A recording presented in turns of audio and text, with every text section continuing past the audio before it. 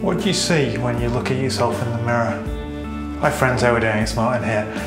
And last week's video I asked the question of how do I make my YouTube channel and my content I create best suited to you? And I thought I would maybe expand a little bit on that by asking a few more questions. Is the content I put out confusing in its diversity? Do you think there is a valid crossover between the minimalism content, the guitar content?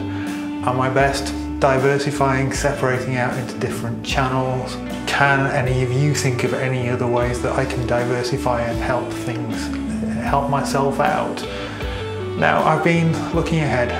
As I say, my goal is for 2019 to be the time when my channel develops into something bigger. So I have goals for 2019.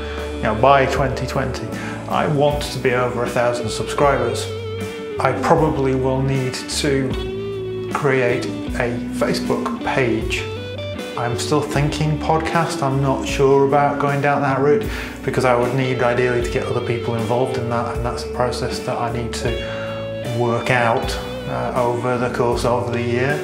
I'm likely to want to set up some kind of Patreon stream just so that people who can support me and to get some kind of income from what I do. It's never been the goal, but it is something that would be nice as a side hustle because it is. I invest a lot of time and a lot of money into my content creation. How do I make my Instagram stream more related to my content that I'm producing? Am I best starting afresh? Am I best keeping the minimalism content on a minimalism channel, the general music chats and this kind of content on a personal channel, and then the actual playing stuff on a whole separate channel still? And which one should this one be? These are questions that again have been raised by the Flog Like a Boss book. It's raising a lot of questions that I hadn't thought about before, which I guess makes it a really good book. And I expected it to be a really good book, that's why I bought it, because it's something that I clearly need some help in terms of direction. I do want to do a Q&A video, so please ask away in the comments. I do want to build a greater sense of community, whether it's talking about music, gear, music philosophy, minimalism, other approaches to lifestyle or anything of that. Since I moved the baby steps towards minimalism stuff across to this channel in January, that has diluted. I think it's helped in terms of there is definite crossover in terms of some of the people that I'm reaching. So people find it beneficial, but is it potentially diluting the audience for both topics by confusing people? Would you prefer just to see one video a week per channel?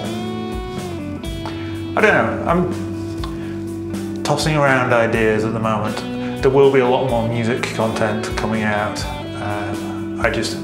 At the moment I have time, but I don't have music gear because I'm still in Coloane. So I'm spitballing ideas. I'm thinking really heavily at the moment, thinking really deeply. I want to make this the best possible channel for you as an audience, and so I'm just trying to come up with ideas. Now, why am I shooting a video staring into a mirror in a bathroom? Because it is all about self-reflection, and I thought it would be a nice metaphor for this. Obviously I'm not looking at myself at the moment, I'm looking at the camera in the mirror because that's how these tricks work. I thought it would be just an interesting perspective. I hope it's not too echoey. I am using just a lav mic on my shirt, so it should be okay. But obviously I'm surrounded by tiles and glass and mirrors and stuff. Anyway, thanks for watching guys. Please like, comment, subscribe, ask me any questions, interact with each other as well as with me. I want to create a sense of community on this channel. And if you think, yes, I would be better off diversifying and separating stuff out onto different channels, which would help me in terms of monetization, although that's never been a particular goal of mine, then let me know what you think. Thanks for watching guys, take care, and I'll speak to you soon.